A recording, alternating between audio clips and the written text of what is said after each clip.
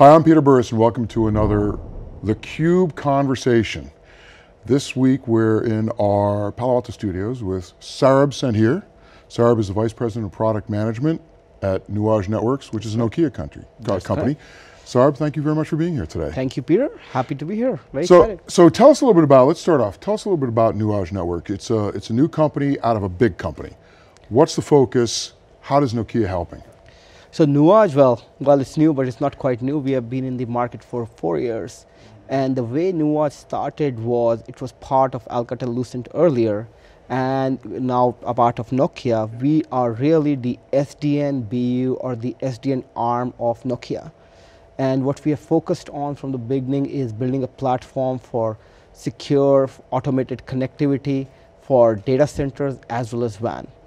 And we have built that platform and successfully introduced it in many enterprises and service providers. So the unique aspect of Nuage is, while in terms of innovation, while in terms of go-to-market, we work as a startup, while we have the service and support that's offered by Nokia as a mothership, so have the unique best in both worlds, a combination of a startup as well as a large company. Yeah, Nokia is still regarded as one of the finest brands in enterprise networking in the world. So you said SD-WAN, software-defined wide area networking. It's a term that a lot of people have heard something about, but what are some of the high-level benefits, number one, and then number two, why right now? Right. If you look at how enterprise connectivity services were offered down the ages, it was you had to get some kind of a VPN access, whether it was an MPLS or a VPLS access. You got a dedicated lease line, you got a specific device, and that's how you would connect your enterprise branches to the network and to each other. And SD-WAN, what it does is it changes that paradigm. It provides a secure automated connectivity in line with cloud principles for enterprises across the board. And in terms of why now, I think it is the combination of factors that arise from how the modern enterprise is evolving and how there is a need to deliver not just connectivity but IT services over IP, whether it is access to the public cloud, whether it is access to SaaS applications like Office 365 or Skype, or whether it is the fact that you want not just pure connectivity, but you want application-aware connectivity. All those trends coming together have created the demand and the need for SD-WAN. So you mentioned the cloud principles, and that has been a dominant feature of the industry. We call it the cloud experience, and the cloud experience is typically associated with abstracting and virtualizing hardware. So in many respects, what we're talking about is bringing that same class of technology to the wide area network, the circuits, the access points, everything else, by having a software-defined experience that allows the business to rapidly reconfigure based on what its needs against the access to the underlying WAN network that it has. Have I got that right? Absolutely correct. So what SD-WAN basically does is, if you look at a traditional branch router, right, it has access to a particular type of network, MPLS or VPLS. It has a data plane, it has a control plane, it's the management plane by which you configure it. What SD-WAN does is takes those control and management planes, puts it in the cloud, takes the data plane, and sort of makes it agnostic to the access technology. So you run the data service irrespective of whether you are on internet, whether you are on LTE, whether you are on MPLS. And using those principles of centralized control, centralized management, standardized x86 based devices offering CPE services, and voila, you get SD-WAN. So exactly correct. So I can see what the advantages to an enterprise are. I can reconfigure my business faster, especially a business that's more digital in nature. But is this going to be something that the service providers are going to embrace? Absolutely, absolutely. Well, the enterprise, and the reason for services providers to embrace this is, for their existing customers, it offers an upsell opportunity. For the people who are already on their VPN services, this is an opportunity to broaden the scope from just pure connectivity. This is an opportunity for them to access customers where the cost to serve was too high, where they just could not go because they were outside of their geographic reach or outside of their existing business modeling or business plan. Or for example, you might be a mid-sized business that required a more expensive circuit, or maybe not quite a more expensive circuit. The cost of setting the circuit up, servicing that customer, et cetera, might have been too great. Absolutely. And that's what SD-WAN sort of provides a level playing field. In some ways, what it does is it delinks the service, which is the VPN service from the transport, and the transport can be internet, can be MPLS, and there you have the benefits for the service provider, for the end enterprise in terms of agility, in terms of time to service, in terms of overall cost. But that's inside the nature of telecommunications-oriented services. Is SD-WAN going to make it easier for service providers to perhaps start moving into more value-added, data-oriented services above just the traditional communication services? That is the holy grail, right? That is really where the service providers are going, and that's where enterprises want them to go. And the reason for that is today, when you look at what an enterprise branch or an enterprise office needs to operate, there is connectivity, but then also there is security services, be it firewall, intrusion detection system, intrusion protection system, URL filtering, antivirus. Take it with, on top of that, there is transport optimization, WAN optimization services. There is emergence of IoT. There are Wi-Fi controllers. Now, all of these services to the enterprise are being offered as a standalone appliance, as virtual or physical, and there is no centralized control. They are extremely rigid, and all of these provide a lock-in. What SD-WAN does is, from a telco or a service provider perspective, is it also offers a platform to provide all of these services on top of SD-WAN.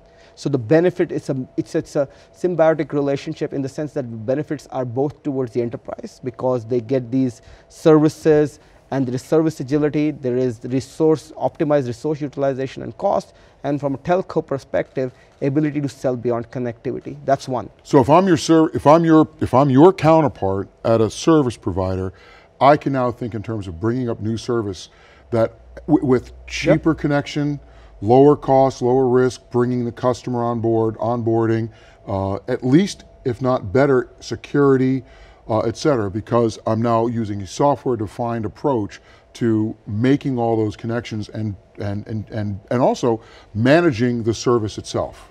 That is correct.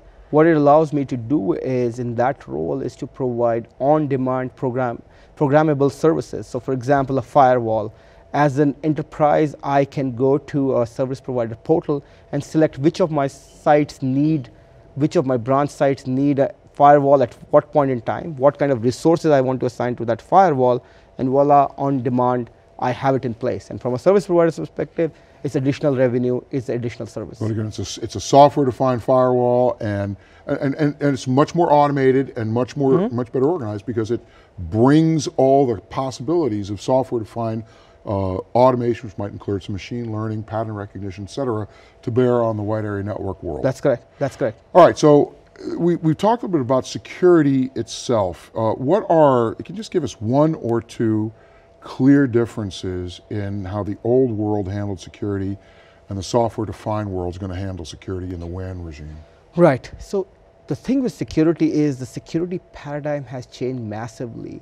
In the old world, which wasn't that old or not that and long still ago, here in many respects. Still here, absolutely still here. The security was all about north-south protection, which means that you are protecting towards threats and traffic coming inside and going outside of data center or your branch office.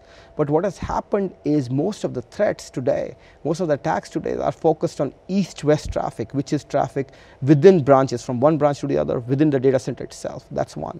The second aspect is there is a multi-cloud aspect to the enterprise IT. You don't access an application only on the branch itself. You have applications that run in a data center that's owned by you, private DC. You run applications that are in a public cloud, AWS, Azure. You have access to applications that are offered as software as a service, be it Office 365, Skype, Salesforce, and so on. And that has fundamentally changed the threat surface or the threat perimeter that you have to deal with. And you have to now essentially deal with threats that are coming within this whole expanded branch or enterprise territory or perimeter. So you're effectively, by virtualizing all of these different elements, you're reducing the threat surface. Yeah, what we are doing with SD-WAN is a few things. First and foremost is the fact that, as we were talking about these value-added services, you can bring these up on demand. You can put a firewall at a particular branch location for, say, guest Wi-Fi traffic. You can be a specific. On this point, you can bring a new service up and not have it immediately associated with a whole bunch of capital expense. Exactly, exactly. On demand, programmable, right? That's one. The second thing is the aspect of PAN network visibility. You also have the ability to see what exactly is going on in your network, the network that's spread across the branch office, a private data center, a public cloud site, and you have full visibility and insight into who's talking to whom and at what time. At scale. At scale. Very, very big and very small. Very small. And we know that there's a whole bunch of mid-sized companies that can't afford a NOC type of capability, but now through SD-WAN, they get some of the same benefits that the big guys get. Absolutely, and the third aspect here is using this information, you have closed loop automation or machine learning where, as opposed to saying all of my traffic has to go through this possible intrusion detection function because once in 6 months I might have an attack, versus I see an abnormal traffic pattern and the system automatically optimizes that particular traffic flow to go through this particular function.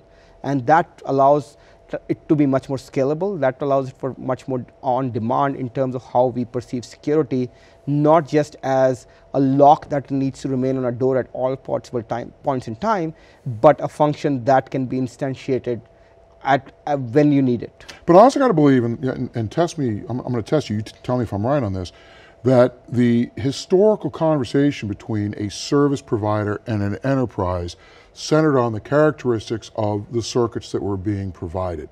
And those circuits were often very much grounded in hardware, associated with specific links, et cetera. And if you ended up with a security problem, you're now having a whole bunch of haggling and it's a very complex set of interactions. The minute you bring SD-WAN in on that, now you're talking about being able to use software and a software response, not necessarily a hardware response, to being actually able to identify, mediate, contain, et cetera, security threats on the WAN. Have I got that right? Correct, correct. Earlier, the conversation was really in terms of providing a circuit, providing connectivity, and what you were doing was you were providing this connectivity over some kind of a private IP, right? That's where you were as a service provider. That's what the service you were offering. Now you expand that same paradigm with security, with access to cloud, to really offer IT services on top of the IP layer. And that's the fundamental difference. That's the change. Yeah, so that break apart between the service and the transport. Absolutely. So I kind of said the old way, and you corrected me and said, wait a minute, this is really the way we're trying to, SD-WAN is trying to make changes, trying to affect a new way of thinking. But there's another technology on the horizon here that actually could really accelerate this process, and that's 5G. Mm-hmm. We're not going to go too far out here, but tell us what some of the near-term, how 5G and SD-WAN are likely to co-evolve, if you will. Right, right. They're two sides of the same coin, if you ask me, and the reason is while 5G, as with all the mobile technologies in the past, as we went from 2G to 3G to 4G, is about speeds and feeds. And absolutely we'll have more bandwidth, low latency, sure. But what 5G is also about is access to applications that reside in the cloud or reside whether closer to the users. And in that sense, what 5G stands out to do or sets to do is create network slices and provide access for applications such as self-driving cars, such as remote surgery. All of these applications not just need speeds and feeds, but require dedicated access all the way from the user onto an application that runs in a data center. And if you look at that paradigm, how SD-WAN plays in this is by providing a programmable network, on-demand services, by providing on-demand resource allocation. If you take SD-WAN, if you take 5G, then SD-WAN becomes a component of 5G.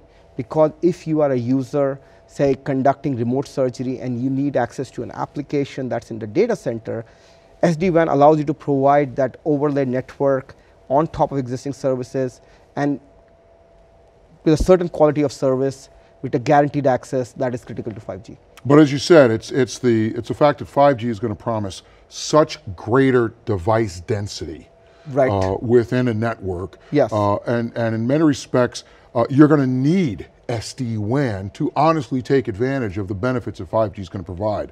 You may not need 5G to take advantage of the SD-WAN benefits, but you're going to need SD-WAN if you're going to take advantage of 5G. So that kind of suggests that the companies that start, the service providers and the enterprises that start early on this SD-WAN thing are likely to be in the best position to reap the full benefits of 5G when it shows up. Have I got that right? I absolutely believe so, because at the end of the day, 5G is all about application-aware networking, right? A remote surgery application versus me trying to access Facebook cannot be treated the same way. And that's where SD-WAN comes in. And especially if you combine SD-WAN with some other technologies that are coming out of a company such as Nokia, then you have an end-to-end traffic engineered path that is being created all the way from the user onto the back-end data center that enables all these applications. Yeah, coming back to the point about security, there is one group that hopes you treat your Facebook and your surgery data the same way, and that's the bad guys.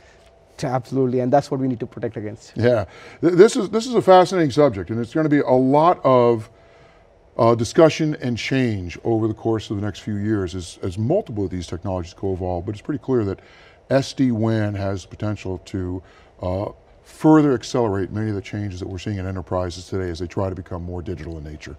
Sure, SD-WAN is the future, and it's here and now. Excellent. Once again, Sandhir, I'm sorry. Once again, so you can cut this, I blew it. Sorry, Chuck. Once again, Saurabh Sandhir, VP Product Management of Nuage Networks, a Nokia company. Thanks for joining us here in this CUBE conversation. Thanks, Peter. Thanks for your time.